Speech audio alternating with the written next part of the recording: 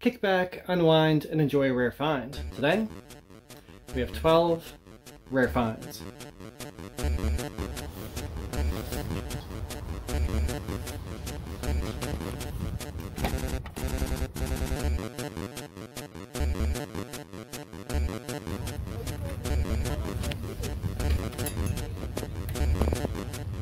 Rare finds number 1 is this All Striker from G.I. Joe. It's from 1985 and it has seen better days. The wheels go independent of each other. Probably not a great application in the real world today, and there's bits of meat broken and all kinds of stuff, but hey, pretty cool to find out there. And it was, I guess it was like $5 because I got a bunch of stuff together. I'm going to show you what the other stuff that I found was. In that lot, I found 3 pieces of a Devastator. There was a bin with a bunch of building toys and stuff, and Devastator was just hanging out in the bottom. And I'm not sure exactly which pieces they are, but there are 5 of them, and these are some of them.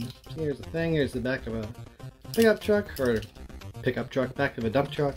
Here's the front of the bulldozer, I guess, or whatever's going on there. The next 2 things from that $10 lot were these 1974 Fisher-Price toys, and I had a few of these. I really liked the Spaceman. I think I had the Spaceman when I was younger. I really liked him because I was into space and the shuttle and all that stuff. This guy, I'm not really sure who that is. He's a certain guy. Let me know his name down in the comments. And the last thing from that little haul was this Muscle Man. Been a long time since I've seen a Muscle Man out there in the wild. I used to have a ton of these things when I was a kid, but I ended up selling them all on eBay quite a few years ago now. Right before I bought my car. Okay, next rare finds.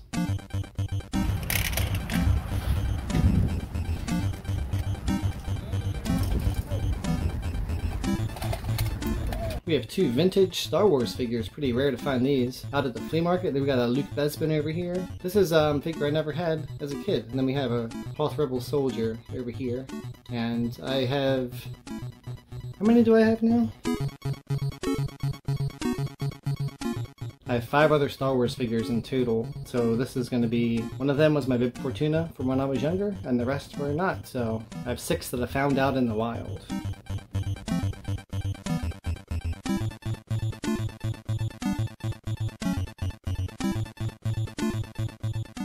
Next up we have a Rare Finds episode standard, would not be complete without it.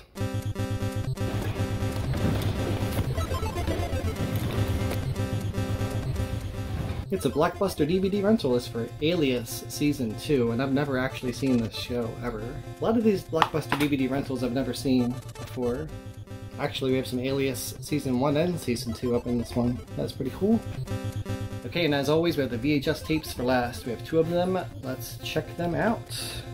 First one is Halloween H2O, and I don't think I've ever seen this Halloween one before, and I just got it because it was Halloween, always collectible and desirable. Well, I don't know about this movie, but I'll, yeah, the last couple Halloweens I've seen that were older ones I was not really a big fan of, but I mean, I'll watch it.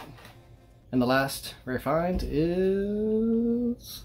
it's a blank tape, but this is a pretty older one, and it's a pretty heavy duty tape, so maybe it's from the 80s, and I'm hoping it's got some cool commercials, or it might have something on there that I don't want to see. Well, that's it, and remember, like Indiana Holmes always says, keep up the grind, and you'll get a rare find.